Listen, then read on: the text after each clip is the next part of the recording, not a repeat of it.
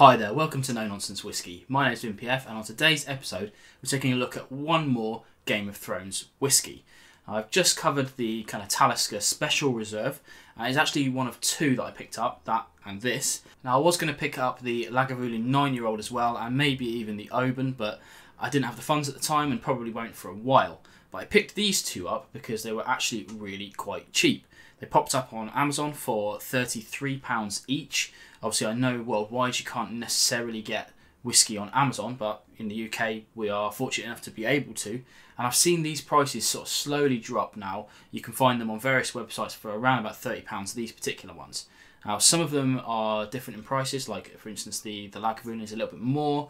You might spend over £40 for that, but they're significantly cheaper than the original asking price and way cheaper than the ridiculous kind of craziness that went on the secondary market afterwards. If you're not sure what I'm talking about, I actually stayed well away from this because I don't tend to really get into these special releases. I don't tend to scrab around for special bottlings or limited bottlings. I can't be bothered to throw my hat into the fray when I've got so many more available whiskies to try without having to mess around with the secondary market.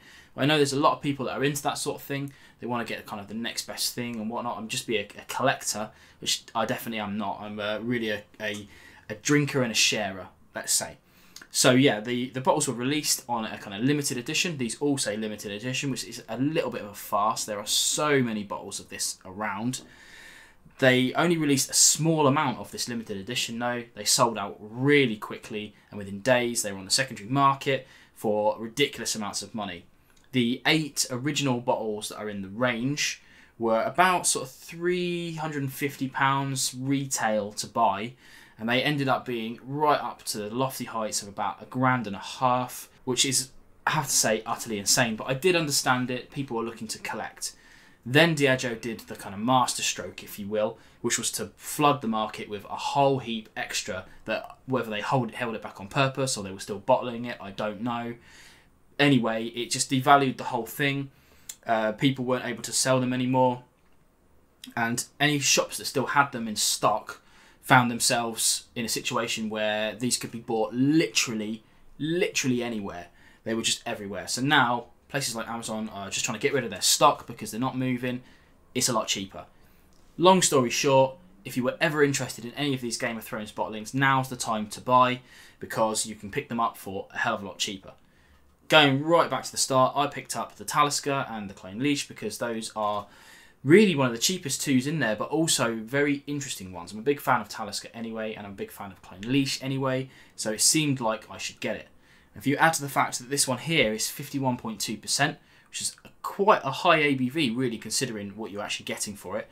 Yes, it's added colour, but for £33 to get a 51.2% whiskey is not a bad sniff, I have to say. Hence the reason why I picked it up. Enough wittering, let's get into the glass and see what we've actually got. See if it's really worth that money, even though I just said, go and get it if you're interested. Indulge me. On the nose then. So, although I've said before I'm a fan of Clynelish, I'm no way an expert, so if you're looking to try and find out if this is worth the money versus, say, the 14, I'm going to probably say no straight from the bat, but let's get onto the tastings and see what we've got. Now, right from the start, it's got vanilla, kind of oak-led nose. There's some citrus on the back end. There's this kind of weird mustiness as well. This kind of cereal biscuitiness that's going on in the background.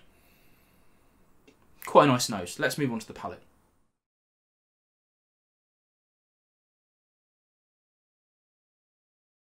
Now that high ABV is making itself known straight away.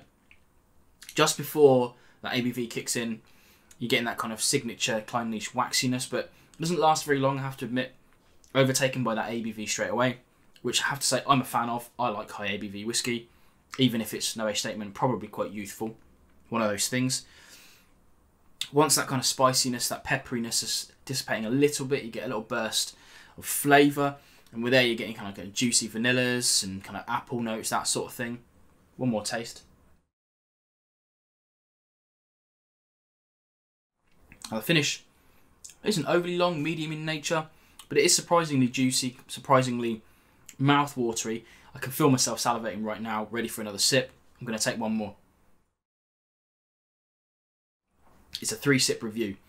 Now I have to say, considering I stayed well out of it, I'm pretty happy with my purchase on this one. £33 is not a lot of money to spend on a bottle of whiskey these days. Yes, you could probably get some higher quality for that. Like a good example, I always talk about it, £35, the Kilkerran 12-year-old. Absolutely superb whiskey and very understated. But like I said at the beginning of the show, if you're interested in Game of Thrones, if you're interested in these bottles per se, if you're interested in drinking and not collecting, then now's the time to pick up stuff like this. I don't think you'll be disappointed in this one, or the Talisker if you're a fan of Talisker. I haven't tried any of the others to review to tell you that though, mainly because a lot of them sounded like kind of disappointing. I have to say, like the Cardew is exactly the same as Cardew Golds, but just rebranded and a little bit extra on price.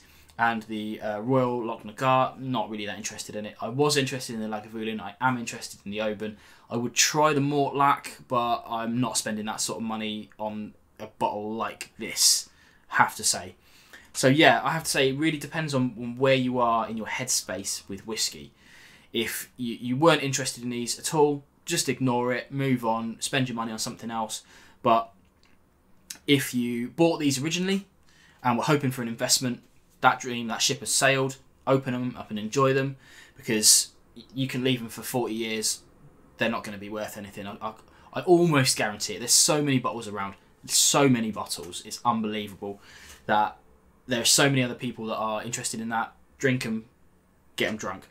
But if you're interested in buying to drink, get it. That's pretty much the end of that.